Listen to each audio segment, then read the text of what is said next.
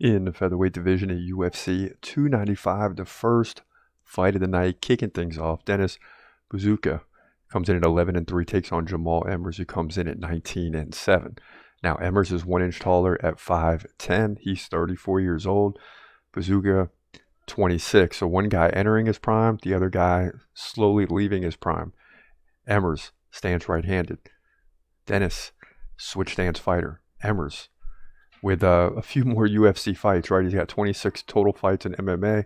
He lands like 5 significant strikes per minute. He's more active than Dennis Buzukja, who lands about 3.3 significant strikes per minute. Also, Emmers, 2 takedowns on average per 3 rounds.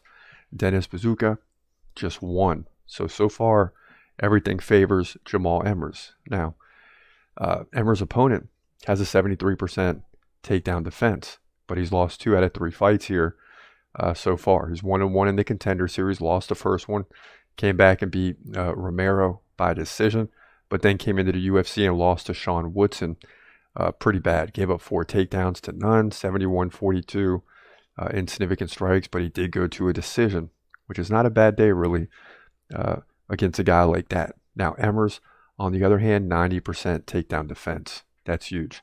Lost to Jack Jenkins. Probably should by split decision.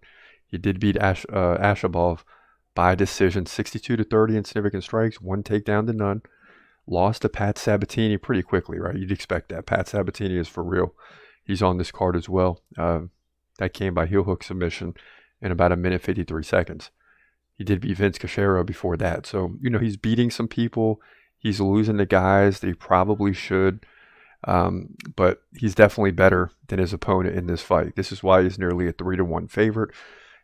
When I see those odds, as I'm looking through the prediction, I look for an angle to say, will someone miss something?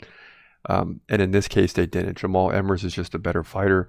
He is 34. He's still, a guy's going down from his prime at 34 slightly, but he's still right there at the top of his prime, really. But he's just slightly going down.